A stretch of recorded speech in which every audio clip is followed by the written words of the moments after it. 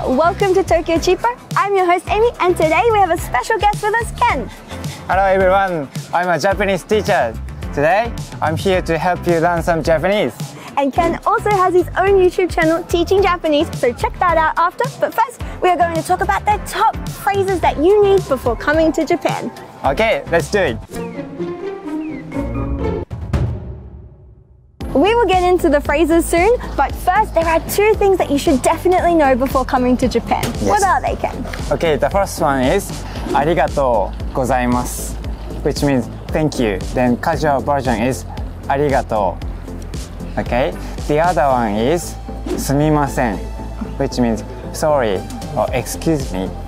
So if you want to pass behind someone, you should say すみませんすみませんOr if you bump into someone on the train, like すみません すみません me sound is really difficult, so some Japanese people say すいません. Either one is okay. For our first of the phrases that you need to know before coming to Japan, we've got a really important one. What is it, Ken? Okay, the first one is 英語わかりますか? This means, do you understand English or do you speak English? 英語 means English. わかりますか? This part is, do you understand? Do you speak the language? So, when you come to Japan, you might get emergency situation like having sick or maybe get injured. In this case, you can find English speakers in Japan with this phrase, right? Yeah, it's really useful. Maybe also if you're just traveling around, you go to a tourist information desk or the train station and you want to find someone who can speak English, this phrase is really helpful. For our second phrase, how about, Ken, if I really need to go to the toilet, what can I ask? Okay, so トイレありますか? Toilet means obviously toilet, bathroom. ありますか means do you have?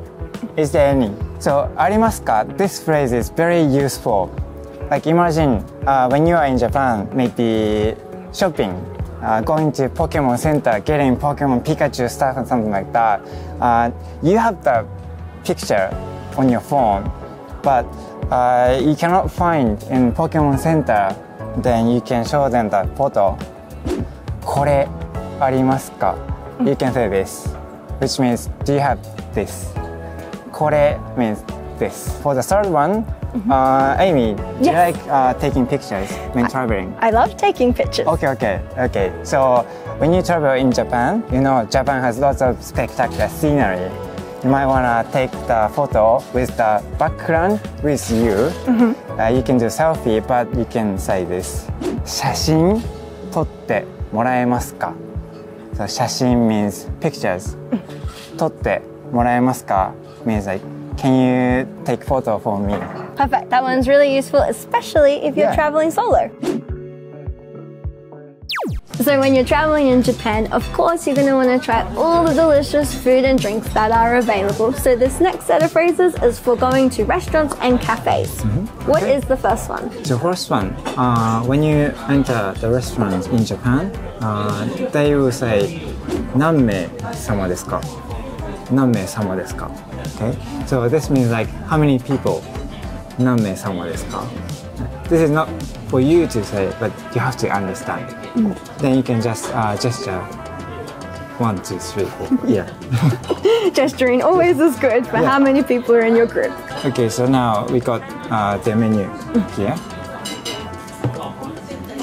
Wow, it looks so delicious. Yes, at Denny's. Yeah, I'm so delicious. Okay, so this one has Japanese and English, right? But sometimes the menu don't have English menu, only Japanese. In this case, it's really hard to understand what it is. So you can ask, 英語のメニューはありますか? 英語のメニュー, English menu, ありますか? Do you have English menu? Yeah, just like from before with the Pikachu and the toilet. Arimasu comes in handy a lot. Yes. Aimee, which one? Which one would you like to have? Let's go with this one. This one? Yeah. When you order in Japanese, we can say これお願いします。Okay. これ means this. お願いします means like please. In this case, I will have this. Just point, then say これお願いします。And again, if you want to use your fingers to show how many, maybe you want to, that will work too. Yeah, it works. Aimee. They got so many food. Yes, so many. I can't decide what to eat. Okay. Yeah, you know, in this case, they can help you decide, you know, their recommendation. Okay. Yeah. So in this case, we say, おすすめはどれですか? おすすめ means recommendation. どれですか means which one. So we can say, おすすめはどれですか? We interrupt this video for an important announcement. What was that? I said there's an important announcement. Subscribe to TokyoCheapo. Tokyo what? TokyoCheapo. Press the subscribe button. So you're finished eating and you want to pay for your food.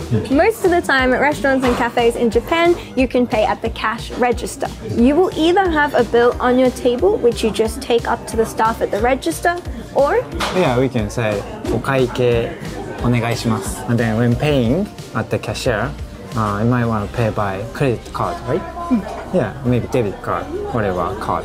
And then in this case, we can say, カードいいですか?